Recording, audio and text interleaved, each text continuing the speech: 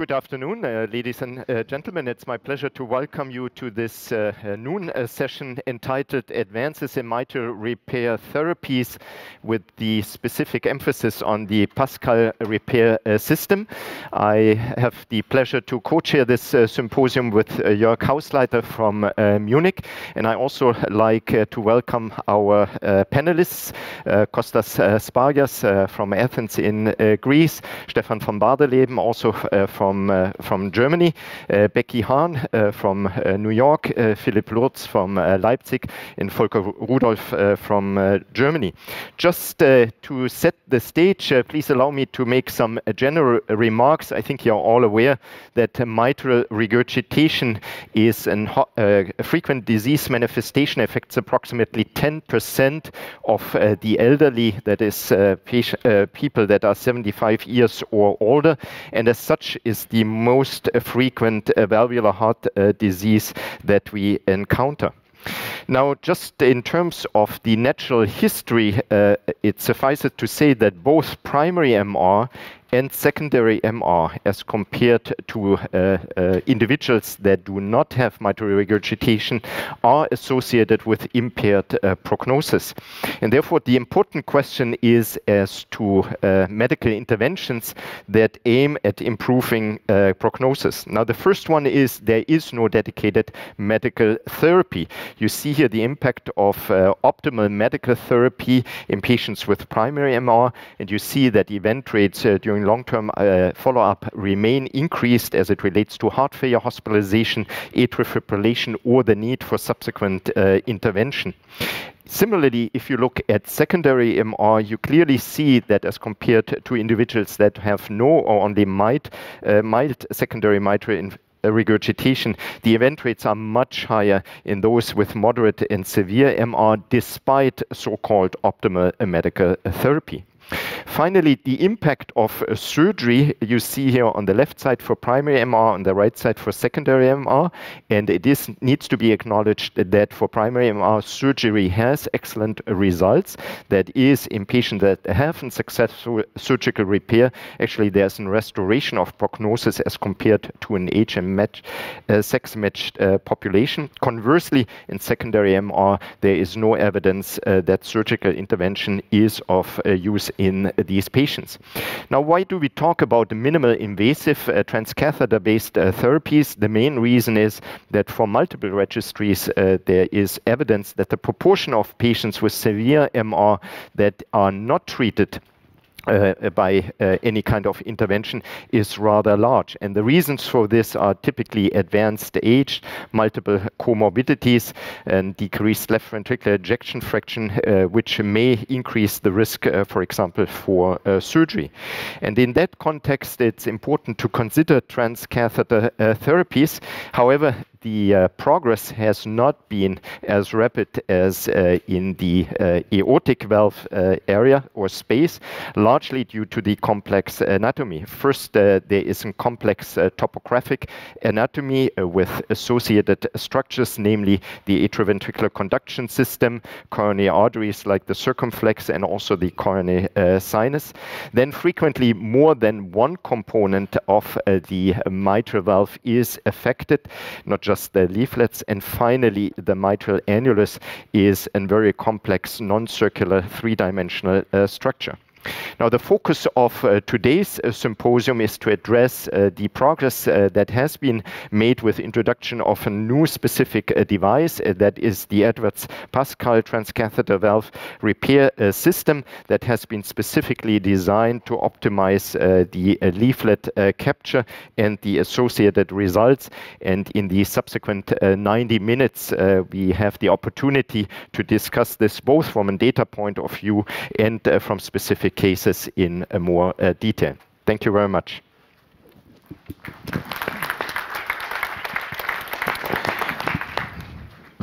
Yes, Stefan, thank you very much for this kind introduction, and it's now our pleasure to listen to Dr. Spargas from Greece, and he will tell us about the latest innovations in mitral valve therapies. Please. Good afternoon to everybody. It's my pleasure and privilege to be here with you today. and I'd like to introduce you to the PASCAL device and the latest updates on their clinical trials.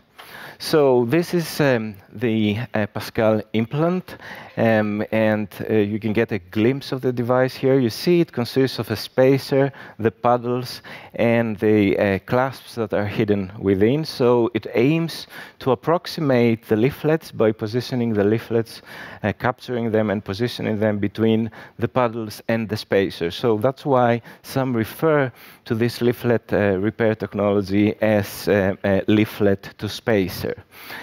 So this central spacer aims to fill in the regurgitant orifice area and be between the leaflets. And the spacer and the paddles are broad, and this design reduces stress on the leaflets. And finally, the clasps have this very distinct feature of independent grasping, and that certainly it's helpful in certain cases that we have difficulty to simultaneously grasp the leaflets, and also optimizes the result.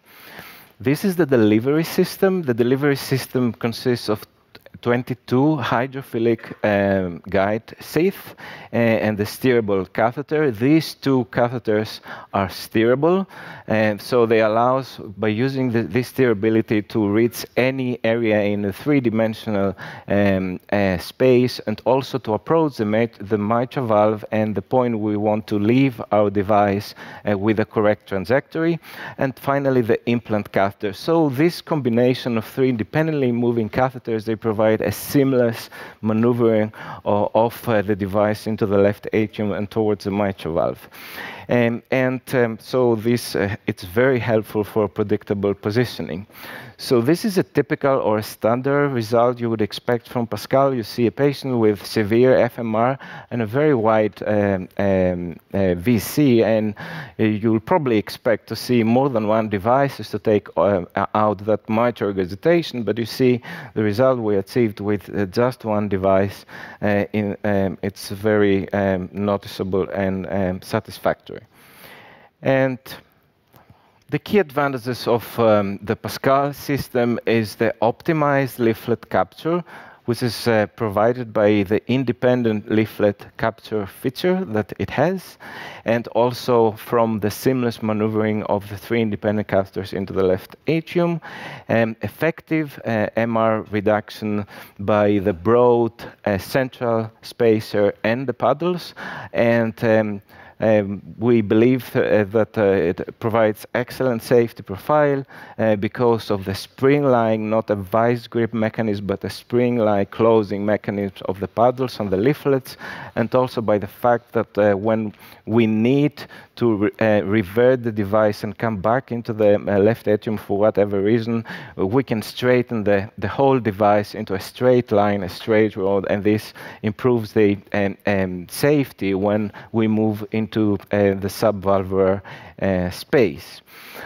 So going to the latest update of the CLASP study. The CLASP study is the first landmark study of this device. It is a single-arm, multi-center prospective study to evaluate safety, and pretty standard criteria for this type of leaflet technology, transcatheter technology, inclusion and exclusion criteria. So patients that were symptomatic were included despite optimal therapy.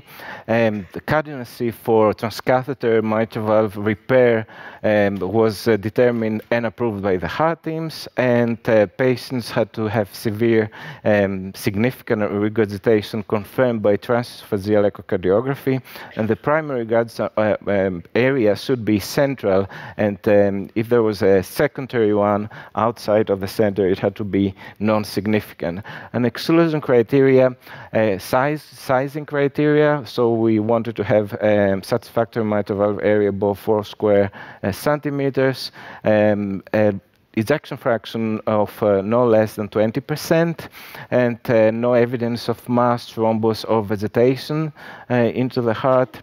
And also, we didn't want to have significant clinically significant right-sided heart failure or evidence of severe right ventricular dysfunction, and also a life expectancy of at least 1 year was required. Primary endpoint were safety endpoints and the composite of MAEs at 30 days with all the specific components that are included here: cardiovascular mortality, stroke, MI, new need for replacement therapy, severe bleeding, and reintervention for study device-related complications. Performance measurements like device success, procedural success, and clinical success, and secondary endpoints predefined at 30 days, 6 months, and 1 year, and we're going to discuss about the 6 months today.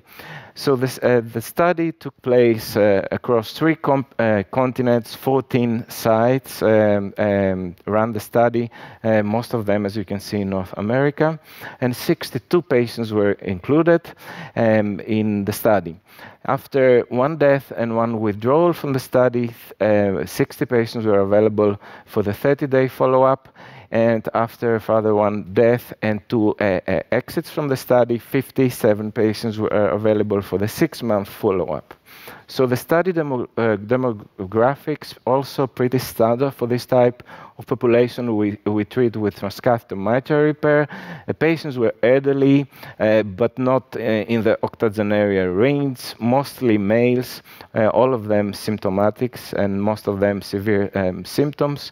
And also the mixture of etiology was pretty standard what we see in today's studies in this field. Most of them, majority, were functional regurgitation, but also substantial proportion of degenerative and a small of mixed etiology, and of course MR severity was 3 or above in all patients.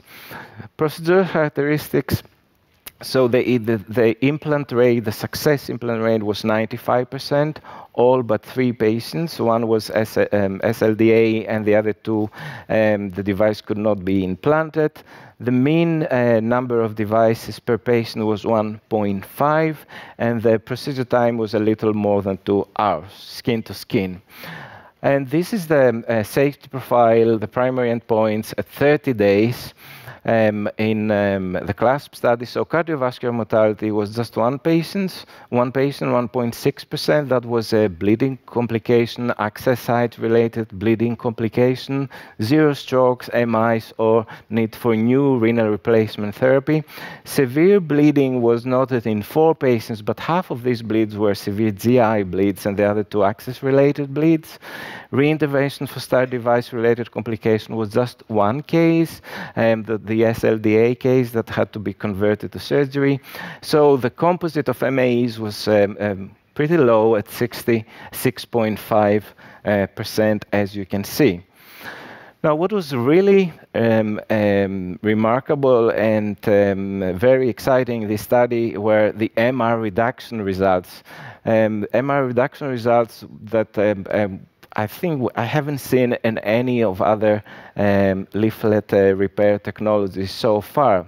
So 98% at 30 days, the MR was reduced to grade 2 or below, and what is more important is that 86% of the patients had grade 0 or 1, and this result was sustained almost exactly the same as you can see at 6 months, with almost the same numbers. And so this is very important finding from this study so far.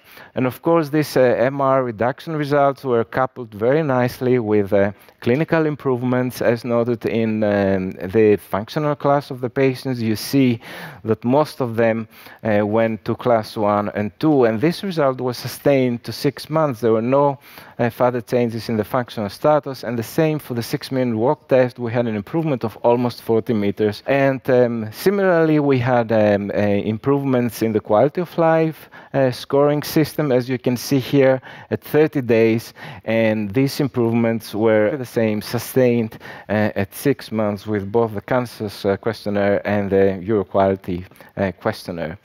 So This first results from the PASCAL transcatheter repair system, I think it's very nice, showing that it's a very safe procedure with this device and also very effective. It's very remarkable that these results were achieved by operators that had little or zero experience with this device, as it's a new device in the past. And despite that, this very beautiful results were achieved. At 6 months, the reduction of MR was very significant and sustained, with 98% of patients having MR2 or below and 81% of patients having MR1 or below. And all these improvements, we noticed at 60 days that the functional status, the exercise capacity and the quality of life were sustained to 6 months. And of course, this is the first big landmark study of this device, but the follow-up is continued, and additional studies certainly are needed to validate these initial and very promising results. Thank you.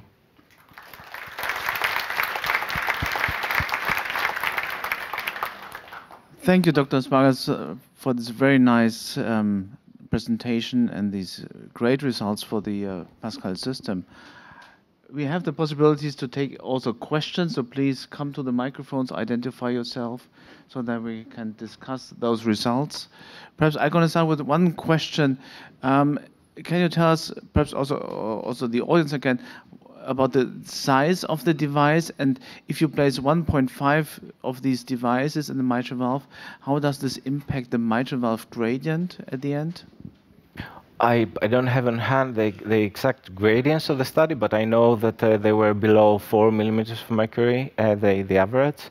And the device dimensions, as you know, the width is 10 millimeters, and the span, when you open the paddles, is close to 25 millimeters. I'm not sure about the exact number. It also depends how much you open it, but it can reach to that number. About the fears of that, because it's wider, it may cause higher gradients. I think this didn't materialize in the study because the mechanism, the closing mechanism of this device is different, as I've explained, as a spring-like mechanism which allows for some movement and some preservation of the anatomical geometry at that area of the leaflets at the tips. So my feeling is that the gradient problem, there's no gradient problem with this device despite the width. Also, because of these characteristics, you can have a good result with one device, so the need to go for a second or a third device is lower. Kostas, regarding the study, you included both primary and secondary MR. Were there any differences in terms of the outcome, let's say number of clips to be implanted or residual mitral regurgitation that you can share with us? Again, I don't have the exact numbers, but I remember from the paper that they submitted that there were no great differences between the two groups. Two devices were implanted in almost half of the patients. The average number per patient was 1.5 without any problems in the gradients, as I said earlier. You mentioned in this early phase, obviously, we are looking at safety, and overall, we are used to a very high safety standard. But you mentioned the bleeding, and you said that apparently out of 6, there were 4 gastrointestinal bleedings. Can you tell us a little bit more about those? Were they related to the transesophageal echo? Were these spontaneous bleeds? What kind of bleeding were they? I don't have the exact details of these bleeds, but there were GI bleeds. This is the only thing I can tell. Half of them were GI bleeds, and the other half were access site related, which I think emphasizes the importance of the very detailed care, aftercare, all these patients should have. So it's not only the procedure, but it's also the after-procedure care that we should be very focused on these patients, because otherwise we are in danger to lose a patient from minor, trivial complications if we don't care of them. Are there any other questions? Comments? Any comments from the panel? Stefan? I think the GI bleed is also always as an imager, we always are worried that it's our fault. But I do think that with advanced three-dimensional imaging, we do a lot less movement of the catheter, of the TEE probe. And so the hope is that as we get more and more advanced three-dimensional imaging, that actually the probe can remain relatively still. For instance, we used to, in evaluating some of these devices, have to routinely go into a transgastric view, which we don't normally have to do anymore to place these devices. So again, hopefully with advanced imaging, the GI bleeding from TEE manipulation will be less. Perhaps we should also highlight that the sheath size gets down further and further. We're looking here at 22 French, so we're only crossing the septum now with 7 millimeters. And actually, we don't experience any site access problems here. It's a venous procedure, so we're on the low pressure field. So I think it's also a very, very safe procedure with low mortality and low complication rates, as seen in the CLASP study. Philip?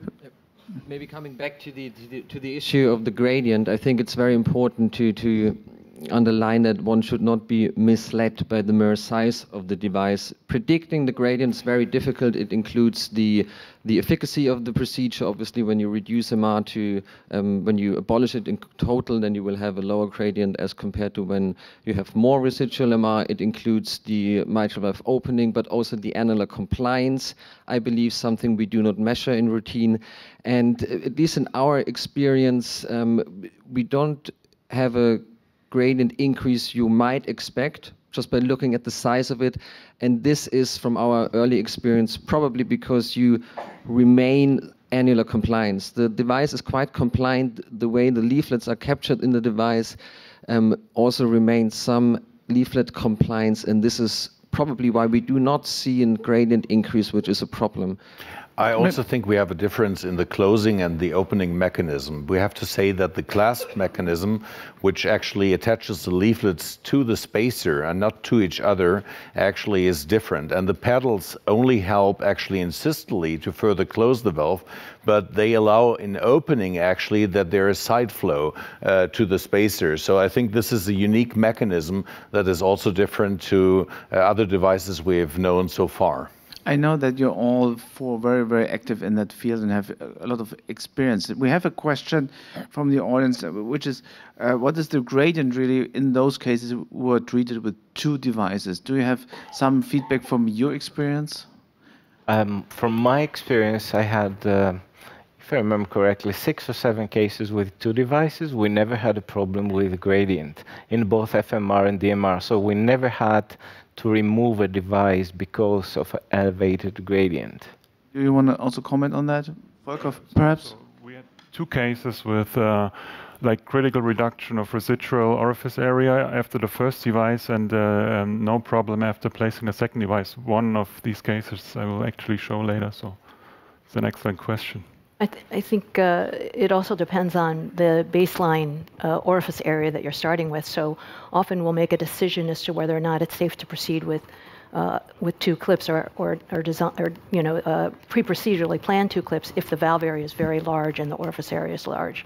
But the other thing about the device itself is that the paddles are not solid. So they're actually soft on the edge, which is the other reason I believe also you're not completely closing off the edges, as Stefan has said. They're very soft, and so it does allow the leaflets to open. Thank you again, Kostas. I think that gave us a first insight from the data point of view, but now we are looking more how the procedure actually will work. And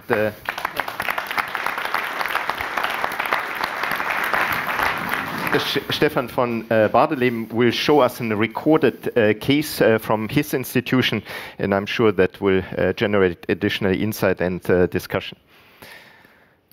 Stefan and Jörg, thank you very much for having me here to share with you the early experience, of course, with the PASCAL repair system. And I'm very honored to show you among the first 15 cases at our institution, a recorded case from the Mainz University Hospital Heart Valve Center. These are my disclosures. So we'll now go immediately into the case, and what we'll present to you is a case of a 71-year-old patient from our center. A 70-year-old male patient with a normal height of 178 centimeters. He is New York Heart Association Class 3. The etiology of the functional mitral regurgitation we show you here is a Carpentier 3B situation. He has a distinct medical history, which concludes with a surgical aortic valve replacement. So he has a Hancock 2 bioprothesis and also coronary interventions. You see the left ventricular ejection fraction is mildly reduced to normal. You see we have a broad A2P2 situation with a tethering of the leaflets, especially of the posterior leaflets, which is very important also for the strategy. Here you can see that we have a 4-centimeter valve orifice. The extent of the regurgitation in the intercommissural view is across the whole A2P2 segment. So the strategy in this situation with a width of the repair system of 10 millimeters was one central to slightly medial PASCAL system to eliminate, if possible, the regurgitation. Now we're going into the interprocedural images. You can nicely see that we still have a very severe regurgitation that goes into the indentation, so the segments to the segment 1 and 3. You get a nice impression here also in the three-dimensional image with a pseudo-prolapse. This is a so-called true view analysis of the leaflet motion. We now start this procedure typically, as with all other transeptal devices, with transeptal punctures. It is important to know that we have an adequate travel path, so we try to achieve a puncture height to the AV valve of more than 4 centimeters. Anything between 4 and 5.5 centimeters is actually ideal to do this procedure. The system in itself, as you see, we're slightly posterior here. On the left-hand side, you see a short exit. It's a very fast 30-second transeptal procedure. We exchange for a stiff wire, and now the 22 French sheath, steerable sheath, goes into the patient. You can nicely see in the three-dimensional image in the middle how the dilator crosses now the septum. We see the wire that's in the left upper pulmonary vein. You can also nicely appreciate in the fusion system on the right-hand side, which is an echo navigator, echo to fluorofusion system. So you can appreciate the right atrium and the left atrium, as well as the left atrial appendage, and the small white triangle gives you the rim between the LAA and the left upper pulmonary vein. Now the sheath is already in. We simply retract the dilator about 1 to 2 centimeters. We test the freedom of movement, that we don't touch a wall, and now we simply retract, as you see here, the dilator. We take an immediate pressure, and you nicely see that we have a V-wave of 50 to 52 millimeters mercury and a mean LA pressure of 25 to 28 millimeters of mercury. Here you see the device. This is the PASCAL system. It's a system introducer system that is similar to the SAPIEN 3 aortic system that you see here. It is now being introduced into the steerable sheath. It goes very smooth, as you can see here. Here you see in the lower left image, you nicely see the sheath. And you can now see the PASCAL system, which is in an elongated mode that we now will slowly go into the left atrial appendage. We have a so-called inverted retraction, as you see here, of the sheath. So I hold the PASCAL in place and I simply pull back the sheath. So we don't touch any wall. I go to the wall with the sheath and then I simply hold the device and I pull back the sheath, and there's a small radiopack marker that you see here. And if this radiopack marker is at the end of the sheath, you have put out the whole PASCAL system completely, including the spacer. We now foreshorten the whole system, as you see with the black knob. The black knob is turned clockwise, and we're now actually in a grasping or clasping ready position. We further close the system fully, and then we go to the clasps. Those are the structures that you see transparent at the end. They are being elevated. What we do now is a simple steering of the steerable catheter, which is the middle catheter, which is simply turned clockwise, and this automatically brings you down to the mitral valve. The system is unkeyed. This means you can turn any of the three catheters against the other, so you have a very high degree of flexibility to any anatomic situation. The basic idea behind this is that the steerable sheath gives you the elevation to the valve, so we can elevate the whole system to go away from the valve or to lower the system. The second system that you see here with a 90-degree curve actually is the steerable catheter system, and this gives you access to the valve. And inside the last catheter is the implant catheter, which only goes straight out to the apex of the left ventricle. Now you see some movements. I go posterior, I move anterior. These movements are simple clockwise posterior, anti-clockwise anterior movements, very easy to do. You see the three-dimensional image on the right-hand side, and we now open the repair system in order to align the anterior and the posterior paddle. And what we'll show you now is, after we have opened the system, that we can independently control the two clasp systems, and we will see this both on fluoroscopy but also three-dimensional echocardiography. So here you see that with a simple turn anti-clockwise on the black knob at the end of the system of the implant catheter, we have opened the system nicely. We go into an LAO caudal projection in order to nicely show you from a side view here in fluoroscopy the clasps that are down, and now we control both clasps. Here's a small pin that attaches the anterior and the posterior clasps together. I typically take this out, and you can now see that we independently control these clasps. I put down the anterior clasp, which is below. It's a cardiology view, so the aorta is at 6 o'clock.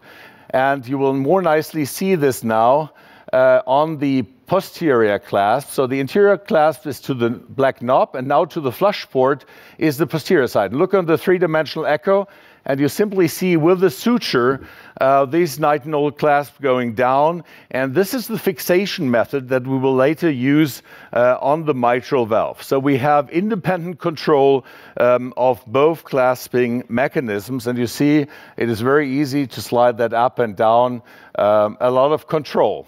If we have done this, we align the clip system into an anterior-posterior position, and I typically like to control my rotation of the PASCAL system actually in fluoroscopy. So what I do is I will align the system to an anterior-posterior position, and I will arrange actually the fluoroscopy C-arm in order to get to a defined position here and to control then my clasping efforts. You see this turn in the fluoroscopy on the left lower.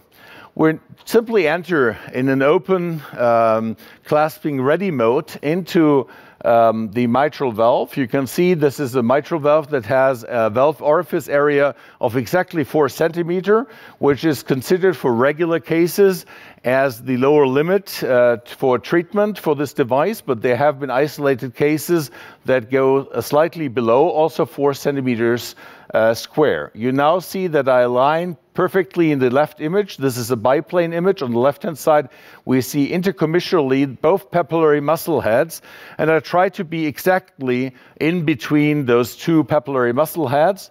On the other side, we have a biplane image of the AP dimension, which is the anterior-posterior dimension. And what I do now is that I slowly elevate these PASCAL repair system into the valve.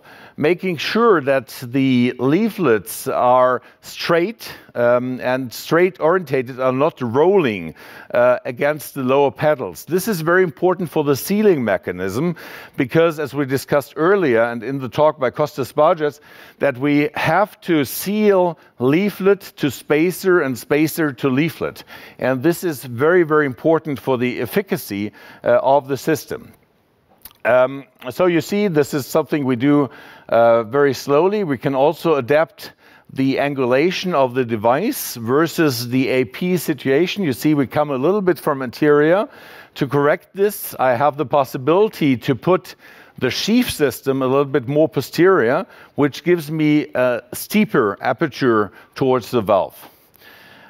This is the first situation, closing situation. So Felix Kreidel from our institution just put down the clasps. You see nicely the tissue bridge already.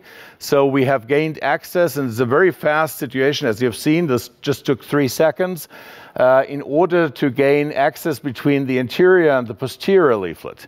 The beauty about the system is, if this is not, as you see here, optimal in the first place, you can reopen any of those 2 clasps and get more leaflet or a straightened leaflet on each of the sides into the system. So this was a situation that we didn't like. The gradient, as you've seen, in a closed position was only 2 millimeters of mercury. Very important to remember if you see the ongoing situation. But of course, there was still some regurgitant jet. So this was not intended to be an optimal result in this patient. So we reopened the situation, and as you see, I tried to be more strict with the posterior leaflet to go deeply until the posterior ring into the leaflet. And you see that there is some rolling. We also have a different height of the leaflet tip of the anterior and posterior leaflet. And you see that the posterior leaflet is relatively frail. It's very short. So this was one of the situations that was challenging in this case. You see the closing now. We did this again under a second try here. And you can nicely see later when we add color Doppler that this already got slightly better, but still we can do better in just changing now the position of this system versus the posterior wall. And this is what is being done now. We simply isolate it, now elevate here the posterior clasp. So you have seen the anterior leaflet is nicely catched. We saw that we had more regurgitant volume on the posterior side where the leaflet was very, very small, was very fragile, and we elevate the clasps here and we simply go into a new grasping mode. You can nicely see this. The pedals can be opened and closed. And again, by reclosing, you see that we get a much better result, actually in the same space, but simply trying to have more leaflet actually attached to the spacer. And if you look on the location of the repair system, you almost see no difference. But here you can see that in the CV Doppler, the regurgitant jet has gone. And we still have a very steep situation of the antegrade flow, which shows us already that we have no stenosis whatsoever. The pressure half time here is very, very steep. So we know that, again, we have a pressure gradient between 2 and 3 millimeters mercury. The jet gets traced to mild. And now we cut the suture lines, which could raise the clasp. So this is the deployment situation. And now, after releasing the security pin, we turned the blue knob counterclockwise, and you see the whole procedure is done. And typically in Mainz, we do a high five after a successful case like this. So we were quite happy with the initial result. A very unique situation about the PASCAL repair system, as you see here. Again, the Doppler looks very nice. Look for the gradient. And this gradient, again, is 2 millimeters of mercury, even though the device seems to be large. And also the LA pressure fell by 6 millimeters of mercury at the end of the procedure. And it's very interesting to see that this experience and this result gets even better over time. And this is what I want to share with you. So you've now seen the procedural situation. The sheath is being pulled back, and we do a simple Z suture over the 22 French puncture site in this location. So I will give you some information about the follow-up and the results of discharge. So the follow-up for this recording in this patient is available as discharge in 30 days. The patient improved clinically to a New York Heart Association class 1 to 2. The MR turned trace to none, and you will see this. TR went mild, from mild to moderate, and we had an LV and RV volume reduction with very good function. The interesting thing is that before the replacement, we had paroxysmal to persistent atrial fibrillation, and at discharge we also saw this, but the patient converted stable into sinus rhythm between week 1 and 1 month, and I can show you this. This is the follow-up situation as discharge. This is 3 days after the procedure, and if you look at the transthoracic echo, at normal hemodynamic pressures, you see there is mitral regurgitation in this case, and also we have a trace to mild tricuspid regurgitation, which went down in this patient. The gradient is about 2 millimeters of mercury, and you can see the separation and of course the different distances in the RR interval in atrial fibrillation. Now the patient just 2 weeks ago came back for his 1 month evaluation, and I want to share it with you. And you can see that the patient returned to sinus rhythm, and that the result, both in a long axis view peristernal, is 0, and in 2 views, intercommissural as well as in the long axis view, also transapical, is totally 0. He's doing extremely well. He's now at New York Heart Association class 1 with an ejection fraction of his left ventricle of around 50%, and he's very, very happy about this procedure.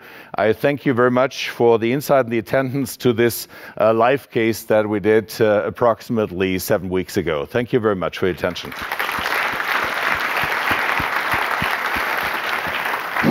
Stefan, thank you very much for this really brilliant and educative case, and you really showed how easy to use the system is, and also the advantages which that system might have over other systems.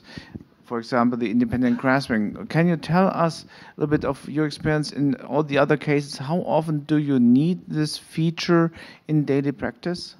Actually, we don't use it in all cases, but in a tendency, we use it in 50 to 60% of all implants. In the majority of cases, we don't need it to actually capture the leaflets, but to do secondary optimization. And as you've nicely seen, the first attempt, you would have said, well, the device, it's okay, but it's not brilliant. There still was a lot of jet, and this is because this patient had a very fragile posterior leaflet. What we recognize in our experience of approximately 25 cases is that it's very important to get a very flat leaflet to the spacer, and this seals very nicely, and you have to attempt to do this. So we take pressure of the weaker posterior leaflet, we keep the anterior leaflet on, and by purpose I move half a centimeter versus the posterior ring. I take any tension of the posterior leaflet, and then I try to grasp deeply the posterior leaflet, even if it's short, into the PASCAL mitral repair system. And I think this is a very, very good approach, and we had a high success rate with this approach. So you shouldn't be shy to reopen the system and to further optimize. And as I said, 50 to 60% we use this feature on purpose. May I also ask you, all those nice features may also have some potential downsides. Do you have any downsides recognized in your experience? Is there any, We have treated, you mean downsizing in the residual valve orifice or damage to the leaflet? Well, yeah, is there any Both. Negative aspect which you would address with this? I think Becky already pointed out that the system actually has a fixation mechanism, which is the clasp. The clasp is about half a centimeter. The paddles itself are 1 centimeter wide. This distributes the force actually in pulling together the leaflets very wide across the leaflet, and there's a soft edge. It looks more like an egg than like a piece of chocolate, for instance. So it is very soft at the edges, so this distributes the pulling force or the pressure on the leaflets very, very nicely. You can easily reopen the pedals anytime. You will not lose the leaflets. Also, the number of frictional elements here is excessively low. We don't have 5 frictional elements. We just simply have 1 row that keeps the leaflet inside the clasp area, and this works nicely. You can also test the leaflet motion when you open the pedals by a bouncing mechanism that I only showed shortly in this presentation. This means you see the clasp rising and lowering, and you don't have to be afraid they're still in, and you don't lose them. So the mechanic distribution is already given even if the pedals are open, so you have to readjust a little bit what you do.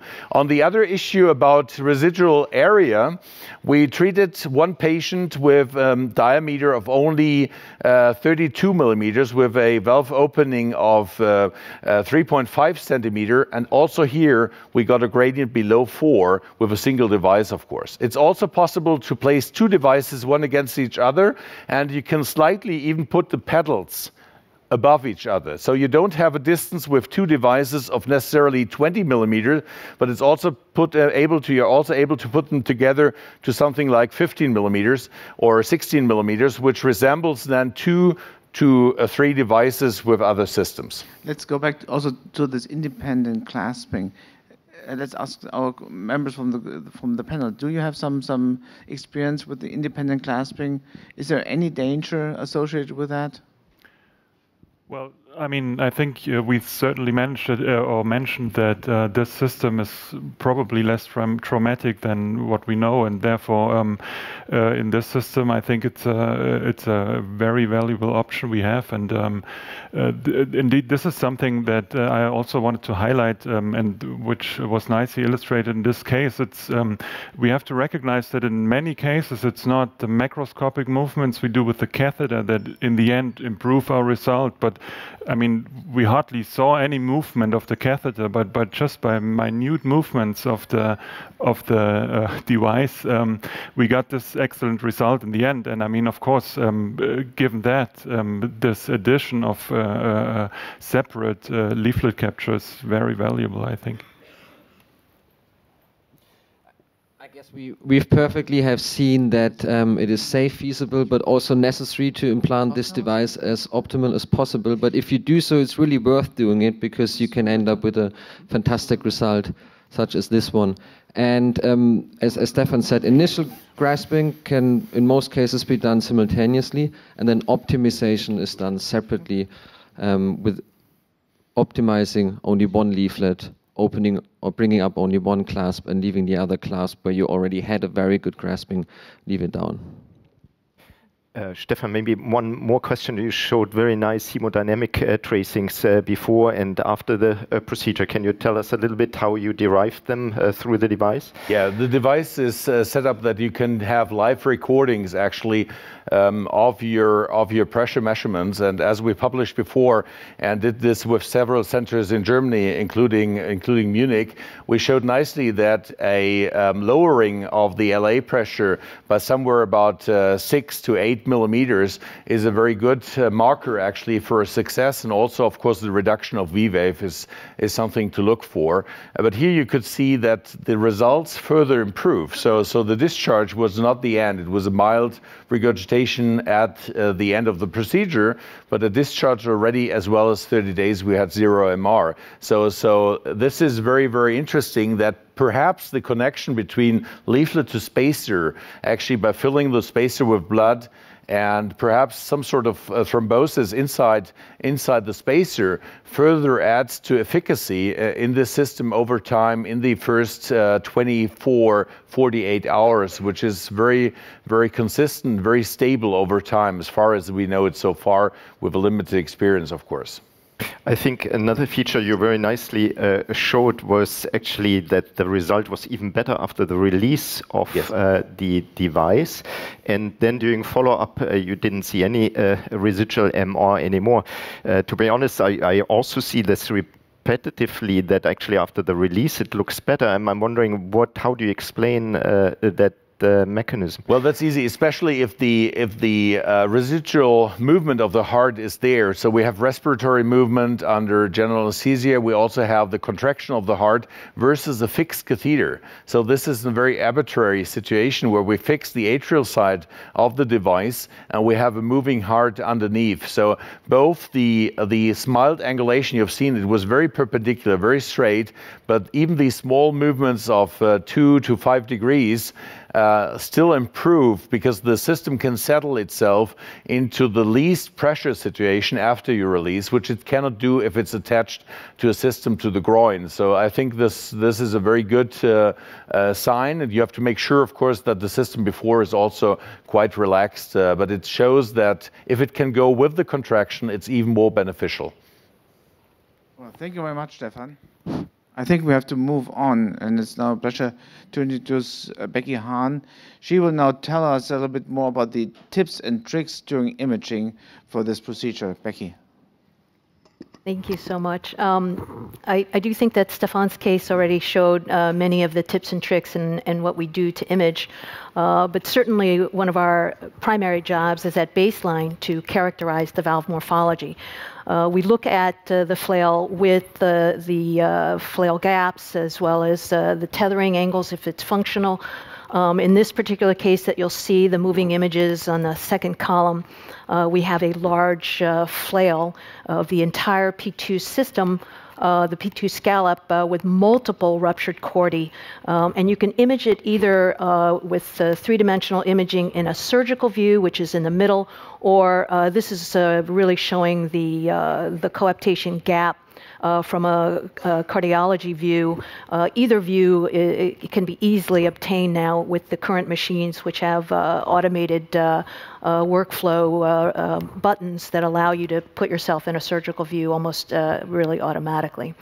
In addition, you want to make sure that you have no contraindications or some of these difficult anatomies that may force you to plan even more precisely, but clefts, as you can see in the top two images, typically will go all the way down to the base of the annulus, the base of the leaflet, whereas deep folds may still have leaflet attached underneath. Both of these will still give the implanter some difficulty, since the grasping region is obviously a large space. In addition, we will size the effective orifice area, not the regurgitant orifice area, but actually the area of the valve itself, in order to pre-procedurally plan the number of devices that need to be implanted. We also will characterize the mitral regurgitant jet, and this will require not only a look at the jet location and direction of flow, but also the number of regurgitant orifices. And then we quantify, typically using three-dimensional color Doppler vena contracta area, so that we have an effective way of comparing pre- and post-procedural results.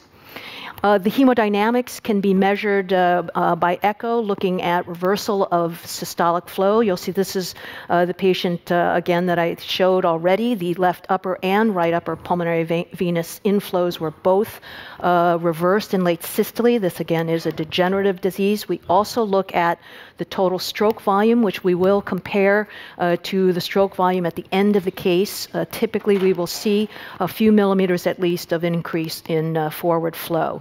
We'll look at the pulmonary artery systolic pressures, both peak and mean, and also assess those afterwards.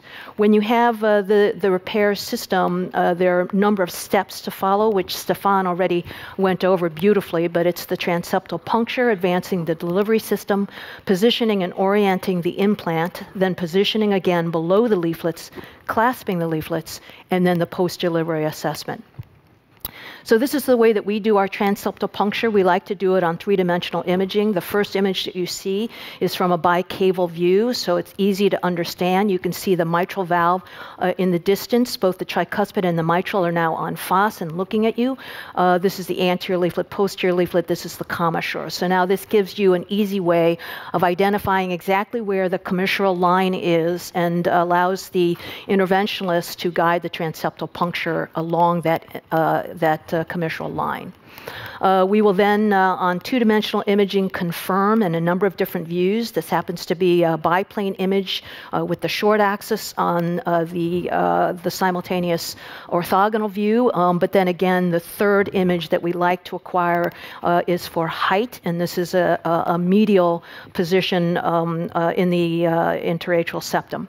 Once we do either on three-dimensional or two-dimensional image, and we almost never will measure directly off of a three-dimensional image, but multiplanar reconstruct it. Then you measure the transeptal height. This happens to be 4.5 centimeters, which is ideal. Then once the transeptal puncture is performed, the guide sheath is introduced, and as you saw with Stefan's images, you can follow the implant going into the guide sheath and into the left atrium. And the job of the imager then is to make sure that the implant does not strike or touch any native structures, and to keep it well within the space of the left atrium. And you can do this either on two-dimensional imaging or three-dimensional imaging. We will routinely position ourselves in a surgical view because, again, it's pretty easy. It's just a touch of a button these days with the new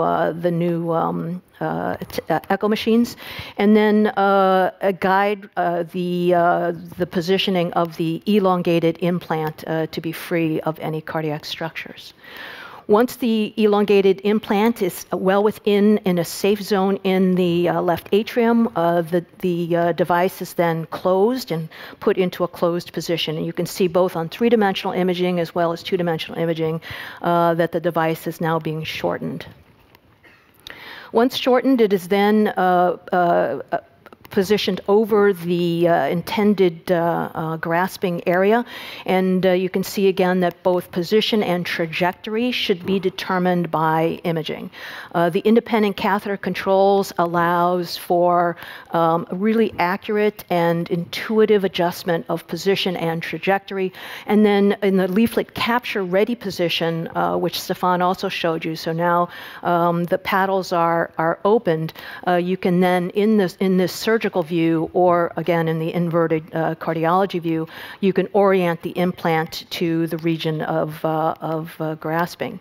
Once you've oriented it coaxial to your coaptation zone, you then check and identify the anterior and posterior clasps in anticipation of the possible need for independent clasping. And so you can see here both on two-dimensional, and Stefan showed it on three-dimensional imaging, but you can see the anterior clasp independent and then the posterior clasp going up, and then obviously checking for the angle of a trajectory and implantation with both clasps.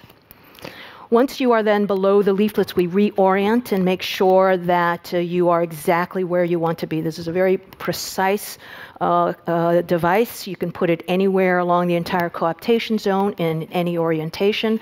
And so in this particular case, with a very, very wide multiple chordal rupture degenerative disease, we were in an initial valve area that started at about 8 centimeters squared.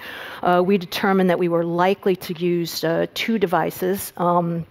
And so position this slightly medial to the midline. In that setting, once below the leaflets, we will gain out with our three-dimensional imaging in order to see the device below the leaflets and not have to move into any kind of transgastric views. This is on retracting the implant until the leaflets are laying on top of the inner paddles.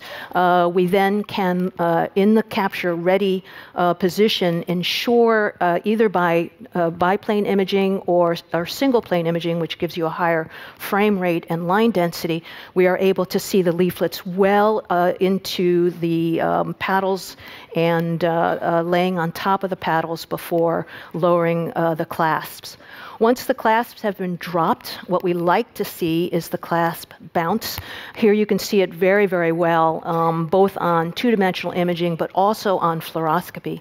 And that bounce allows you to see where the tips of the leaflets are, but also that you have adequate capture of those leaflets prior to closing the device.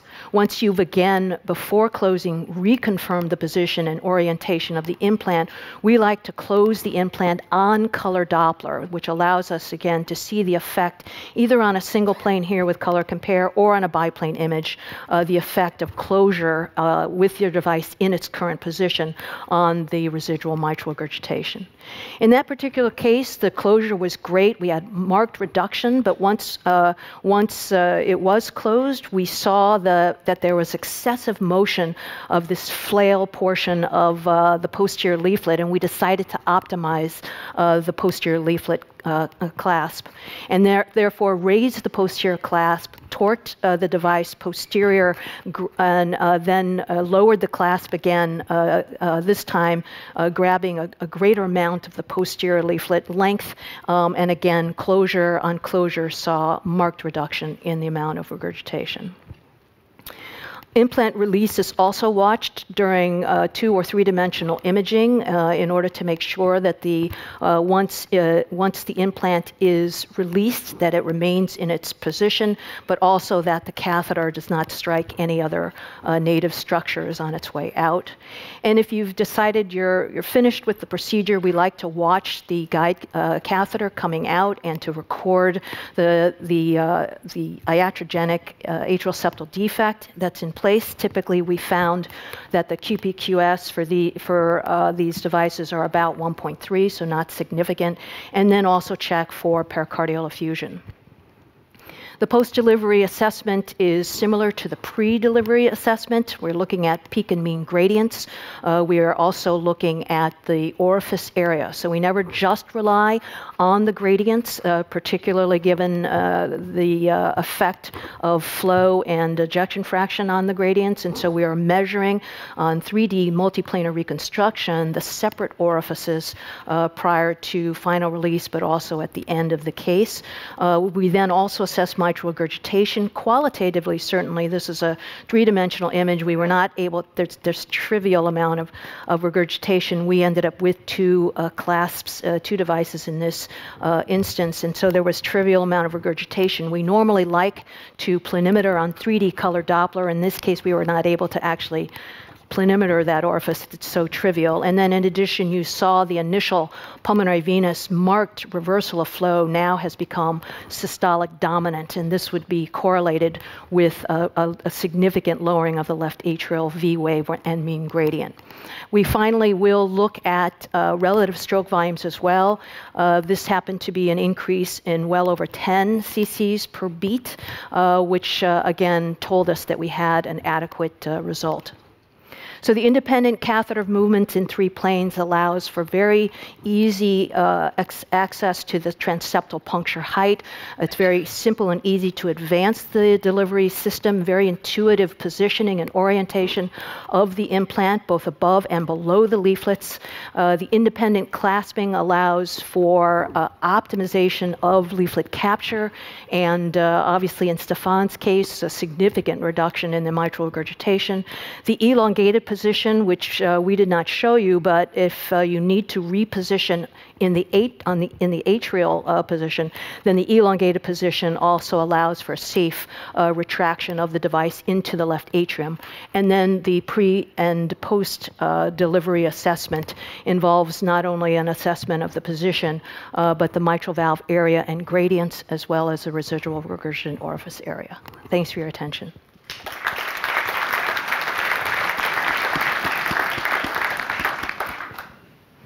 Thank you very much, Becky. It was a very nice presentation. Let me start perhaps with one question. You're doing a lot of imaging with different devices. You have a lot of experience. Are there any particular challenges for the imager with this device? No, I think this device is pretty easy to image. The mitral valve in general is easier to image since the transesophageal probe tends to be very close to the dome of the left atrium. We have started to use more and more real-time 3D MPR, so it allows you to do that multiplanar reconstruction, but real-time, so that the device is moving, which means that even in the setting where you can't align the annulus orthogonal to your imaging plane, you can then in real time just reposition your image, and the frame rates in these new machines are so high that even on three-dimensional imaging you get frame rates of 17 to 25, and you can really see the clasps come down and the leaflets in between the paddles and the clasp, and it's just a great thing. I really highly recommend using that modality, particularly when you haven't been able to align the angle of the annulus with your insonation beam. So, but the device size, does it impact the shadowing? Is it in the mitral valve? Do you have any? Yeah, so it looks very, a couple of things. One, it looks very large when you're imaging it on three-dimensional imaging, and that's a lot. Some of that is just the blooming artifact of a device, and what happens with the echoes, and it's just magnified because it's in 3 dimensions. But remember that most of the beauty of the device is that what you're imaging is the bulk of the device is below, it is far field, and what you're imaging is actually near field.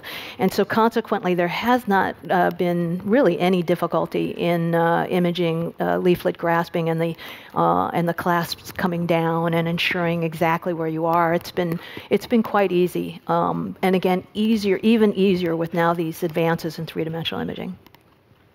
We have a few questions from the audience on React PCR. Maybe we start with the last one, and one of our panel members can address this. What are the limitations or challenges of the systems that you have experienced in terms of device manipulation? I think it's important because we have now iteratively seen the repositioning and the optimization.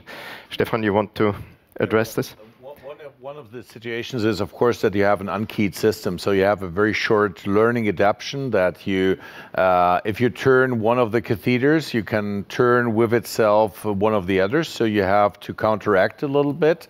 But I think this allows you a high degree of freedom, actually, to reach any position that you would like to have. So you can get steeper, you can get more aorta hugging, you can get have more flexing, less flexing. The catheters are able to go up to 110 degrees. It's very easy, actually, to reach any position. Then I think a related question is, in what type of cases should you implant a second device? And I think it's important because we had now the repetitive demonstration. You do optimization and you can end up with one device, but when do you transition to a second device? Well, for us, it's, we'll do the 3D vena contracta area of the color Doppler jet that's remaining, and the cutoff for between mild and moderate is 20 millimeters squared. And so we'll attempt, if it's 20 millimeters squared that's residual in a region that we think we can put another clip, another clasping device, then we will go ahead and we'll go ahead and introduce a second device. So that's what happened on that case. We were left with a 23 millimeter squared regurgitant orifice just lateral to the initial implant, and put in a second device, ended up with nothing, with no regurgitation at all. I think perhaps there is a sort of learning curve. If we look into the CLASP study and if we look into commercial experience, the number of clips of the repair system goes further down, actually, than what we've seen there. So we've seen the CLASP study, it's 1.5 repair systems, and I think in commercial use, this number is now even lower. Yes.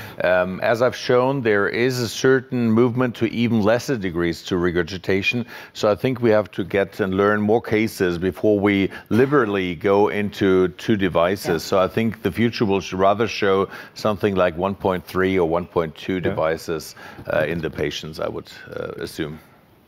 But at the same time, I would like to add not to be too reluctant to implant a second device, especially if you're not happy with the result after the first implant.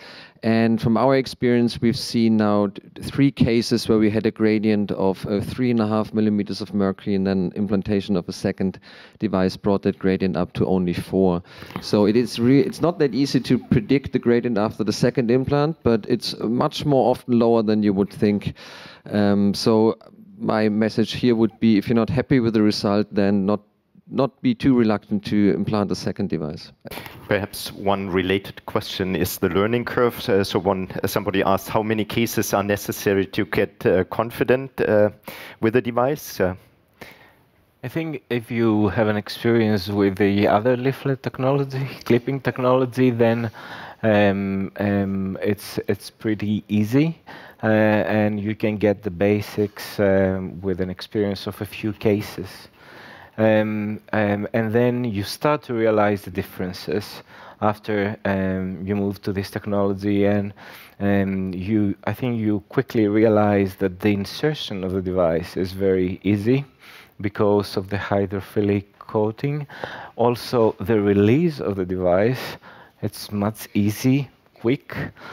Also, reaching the various areas you want to go with the correct trajectory, it's also easier. You don't have to follow some rules, some keys, some knobs. You just follow instinctively the movement into 3 dimensions. And then, like it was said before by others, I don't think you should be afraid to use the optimization of the independent raising of the clasp, because you have to remember that the difference of this device is that the spikes on the clasps are horizontal, not vertical. So it's safe that once the leaflet is inside, you want to get it with all the spikes of the clasp. So this means that the safety is there. But if the leaflet is not well into the arm, then you may have the results that Stefan had in his first grasping. So the leaflet was inside, but not deeply enough. So had you left it there, it would be okay. You couldn't have any SLA, but with optimization, what you did was you inserted the leaflet further in and you grasped it with the spikes higher up. That's why you improved your results. And as with respect to the using a second device, I think you should follow the rules we're used to with this technology. Once you have a suboptimal result with one device, I don't think there is any difference in the decision process to go with a second device. Good. We have many more questions, but we should have short answers. Somebody asked about the anticoagulation. I think that can be rapidly done. Yeah, so we use the same scheme we use for the other technology, mitral clip. So just 4 weeks of dual platelet therapy, and then we continue with aspirin, or if there's oral anticoagulation, we continue that and go for 4 weeks additional clopidogrel. One quick question to Becky. ICE, when do you use ICE instead of TE? Never on the mitral side, but I guess it could be. Question is answered. Yeah. Thank you. On the tricuspid side. Yes, tricuspid we do at the end. On the way back. Yeah. Is cardiac surgery backup necessary, or even centers without a cardiac surgery can perform the procedure? We do have surgeons on the floor, but not in the room. So there's no formal, arrangement. But there is surgery in the hospital, and we never had to use it, fortunately. Do we need to have them in the hospital? Oh, that's difficult to say, but there are conflicting... more philosophy. Now, in the country. I think one important practical question is there a big need for attention on air embolism? I think that's an important question. The sheath that you've seen carries approximately 50 cc of fluid. So as with all interventions on the left atrial or left-sided space, you should flush and do an aspiration before. So you should really flush the system and make sure that you have no air inside. That's of course very important to avoid a stroke in this regard. Okay, Stefan, thank you very much. Now we have to move on. Volker, it's my pleasure now to ask you a very important question. How does the PASCAL repair system impact your daily practice? Thank you very much for the introduction and for the opportunity to speak about how the PASCAL repair system can impact our daily practice. I think throughout the session you have been presented an excellent overview of the features of the PASCAL repair system, and I think we have gotten a lot of insight into imaging for these procedures. So during my talk I just wanted to present you two cases which I think provide complementary information for you and show that this device really provides features that will add a lot to our toolbox for mitral valve repair. So this is my first case. It's a 60-year-old male patient, slightly overweight or considerably overweight, I would say. He has intermediate perioperative risk based on risk cause. He suffers from dilatative cardiomyopathy, which was first diagnosed in 2012. He was implanted a CRT device in 2018, and I think he was on quite well-developed medical therapy. His left ventricle was really dilated with an end diastolic diameter of 80 millimeters. His left ventricular function or ejection fraction ranged between 15 and 20%. And from this resulted a typical functional mitral regurgitation, which is shown here with a biplane vena contracta of 13 millimeters and an effective regurgitant orifice area of 0.29 square centimeters.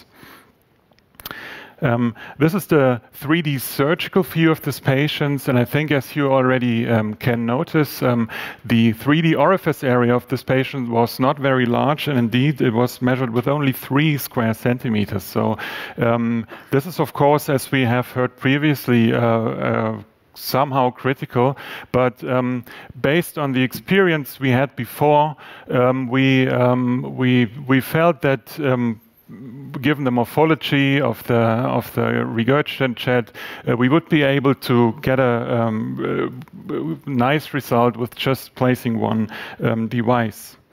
So that is what we did, and we aimed for a central position, obviously, and here you can see that after several attempts, after several tries, this was the best we could get. So we tried to optimize this in several ways, but there was a lot of mitral regurgitation left. And so, of course, we started to discuss, well, could we maybe put in a second device and leave this device in place?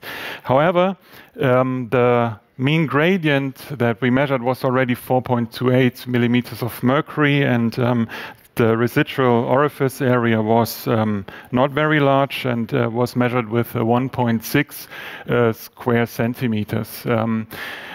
Nevertheless, we thought we cannot leave this result like this, and our hope was, and this was reported previously, that with the spacer that this device provides, we would, particularly with the second device, not get much further reduction of the orifice area. And so what we did is we placed a second device directly lateral to the first device, and this resulted in a very nice reduction now and a very good result with regard to mitral regurgitation. But of course, what is much more important is what happened with the orifice area, and remarkably, it more or less remained unchanged, which might be an issue with our measuring. Here we measured in 2 planes, the other measurement was done in 1 plane, but nevertheless, I think this is a reliable measurement with 1.8 square centimeters, and so we left this in place, and the gradient, importantly, also did not change. It remained with with 4.46 millimeters of mercury. And what is even more important, this is the gradient on the discharge echo, where the gradient was still 4.5 millimeters of mercury. And as we already have heard, there was no mitral regurgitation noted on the discharge echo of this patient. So I think all in all, a very you could argue that we were lucky, of course, but I think it's a nice result, and it illustrates what the spacer can do here. So our second case is a patient with degenerative mitral regurgitation, 70-year-old male patient, again slightly overweight, intermediate perioperative risk, and he underwent bypass surgery in 2006 with at present all bypass grafts patent. He had preserved left ventricular ejection fraction and permanent atrial fibrillation, and below you can see his medication. He presented with dyspnea on just mild exertion and was found to have a flail of the posterior leaflet extending from the medial part of the P2 segment towards the anterolateral direction and resulting in a severe mitral regurgitation, which was eccentric, of course, with an effective regurgitation orifice area of 0.42 square centimeters. So here you can see a biplane view, and where I want to draw your attention to the width of this flail, which was, I think, rather large with 1.25 centimeters, so that this would be a situation where you might want to consider to use two devices at first, or at least you would have to prepare to do this. Here is this morphology reflected on a 3D surgical view, and here the orifice area on 3D was rather large with 5.7 square centimeters. So our strategy was to aim for just the central part of the flail segment.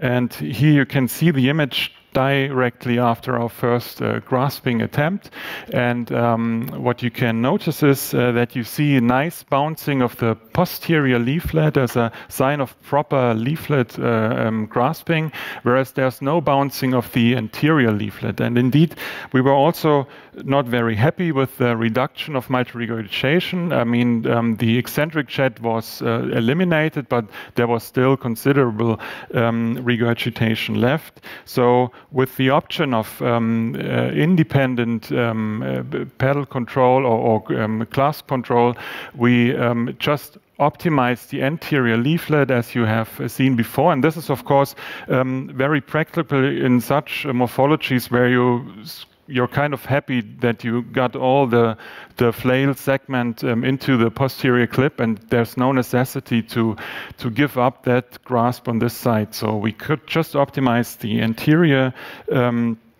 leaflet, and after that we got now bouncing of both clasps, as you can see here, and this also resulted in a much better reduction of mitral regurgitation, which remained unchanged also after removal of the catheter. So in this case, of course, we did not expect to run into issues with residual orifice area, but for the sake of completeness, the 3D mitral valve orifice area was 3.4 square centimeters with a gradient of 2.8 millimeters of mercury. So to conclude, I think the PASCAL repair system provides us with some very important features which add important options for percutaneous mitral valve repair. One of these things is independent and spontaneous leaflet capture, which is particularly useful in cases with complex morphologies, and something we have not discussed so far. I think it's also very important is that it facilitates imaging in difficult cases, because you can just focus on one leaflet. The other feature we saw were the broad pedals. I think you could argue that if you needed two devices on this flail of the second case, there's always a risk that you have protruding tissue between the two devices. So it's very nice that you can cover all this flail with just one device. And as you have seen, the central spacer fills the regurgitant orifice area without overt reduction in orifice area, particularly for this, if you use it for the second implant, is our impression at least. So I think it's safe to say that the PASCAL mitral repair system is a safe and effective treatment option for all morphologies of mitral regurgitation, which is nice, I think, and it's a nice addition just for our toolbox of percutaneous mitral valve repair. Thank you very much.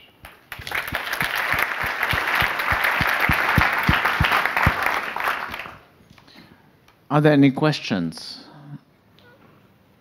Well, we do have some questions, maybe from the audience. We start with that.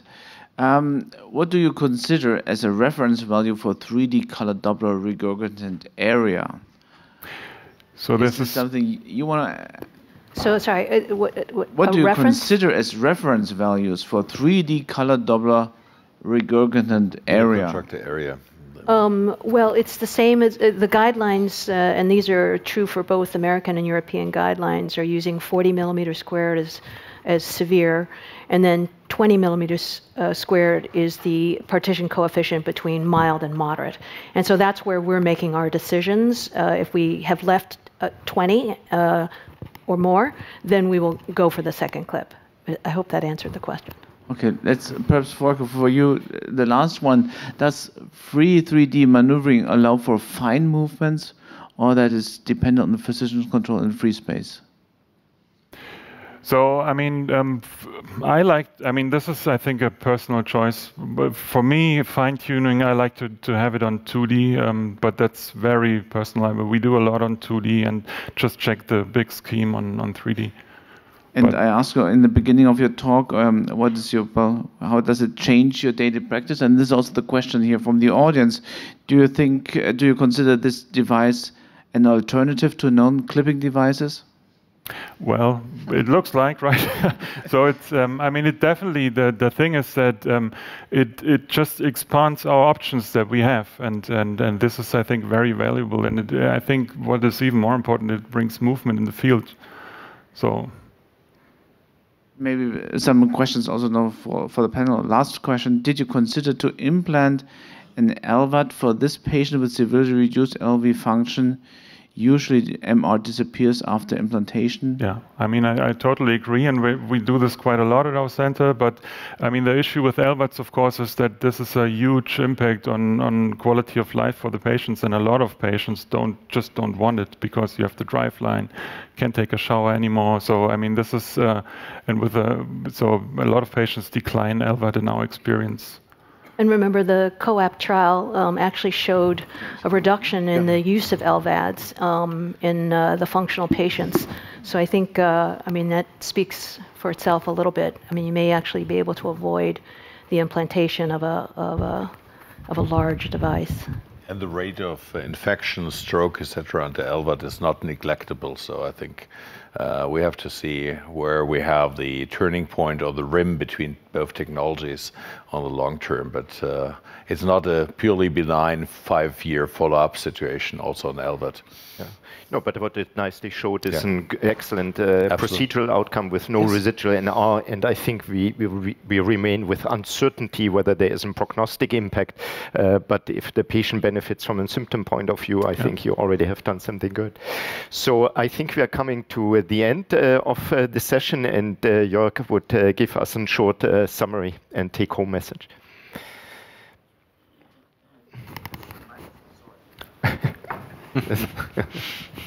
Sorry about that.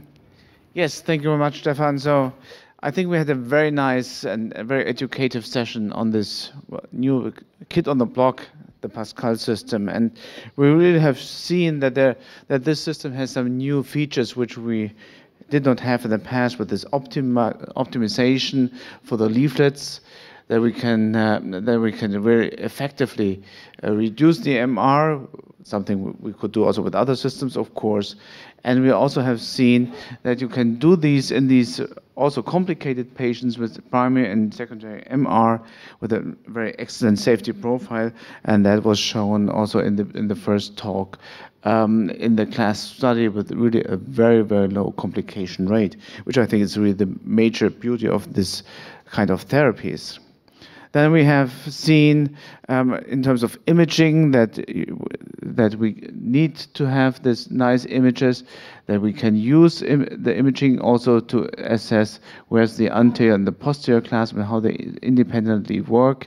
And then we, of course, use imaging to get to these great results. And we have seen great results in the Life in the Box case here from Stefan.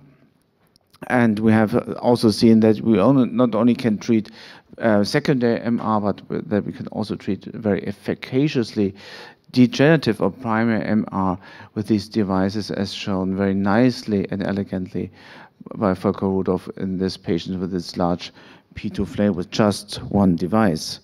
So I think, ladies and gentlemen, in summary, this is really a nice system, a new system, which is effectively reducing MR. It has some features which we did not have before with the independent leaflet grasping, and also this feature of optimization of one leaflet capture, which then allows us to even further reduce the MR if we're not happy with the first attempt. And I'm sure that the future will show that this system is also as safe as all the other devices which we're currently using in the mitral space. Thank you very much for your attention.